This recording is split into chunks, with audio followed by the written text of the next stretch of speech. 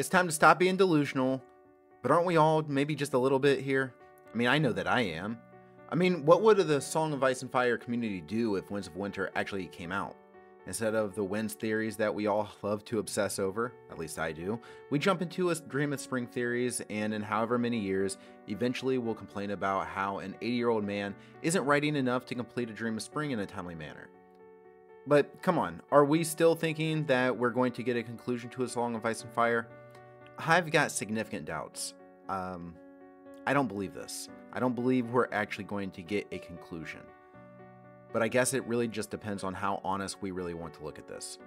Let me ask you this question when you start to say stop being negative. If any other scenario like this played out in your life and we're over 12 years of waiting for something, would we still think it was going to happen? I mean, at what point in time do we have to admit maybe we're being a little delusional if we think this is going to happen? Like, imagine that since the time A Dance with Dragons was released, look at your life. Are you in the same job? If you are you in the same position? What car were you driving back then? How many relationships have you had since? If you're married, is it even like the same person you were with when A Dance was released? So sometimes, like, you're going to see these videos pop up on YouTube or somewhere else of someone overanalyzing one of George R.R. Martin's posts on his Not a Blog post, right? So he met with a publisher. That's great, but it really doesn't mean much. Typically, when George has something noteworthy in terms of progress with his writing, he really does like to share that.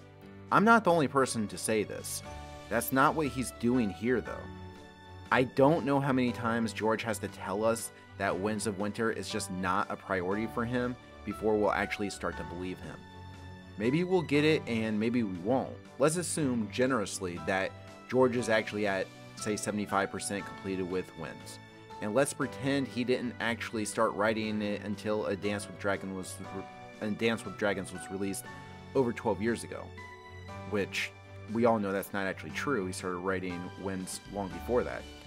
Do your math. We're still looking at 3 more years, considering his progress if we're lucky. Now, this video isn't to slander George or anything like that. Don't harass him on social media or anything crazy like that. That's crazy. Don't be crazy. But this is just a recommendation to kind of temper your expectations, to be realistic, and don't buy into these guys telling you anything contrary to the facts. George is not close to finishing the book. There's no evidence to suggest that he is. His schedule is only getting busier, and House of the Dragon Season 2 is coming out this year. Here's what we know, is that since Game of Thrones went on the air, the publicity toward George goes on to promote the TV shows, takes precedent, has not enhanced his ability to write, and because he only likes to write from the comfort of his home in New Mexico, I don't know why anyone would be optimistic that any progress will be done in 2024. So here's another thing to suggest. Don't expect wins in 2025 either. It's just not realistic. I think George has ran into some issues with the various plots taking place, say in Slaver's Bay, and trying to work his way through a handful of primary characters that are kind of all wrapped up in the Essos plots, and getting these characters back to Westeros is kind of like overwhelming probably for him. I think what we're going to find if we even do get to the end of Winds of Winter, if that is ever actually released, George may have created an even more complex story that will be impossible to finish in A Dream of Spring. My hope is that maybe Winds can be split into 2 books, but I wouldn't count on that either. But I do think that would be maybe for the best to have something tangible in our hands to read. I think that would calm a lot of people down, but don't expect it.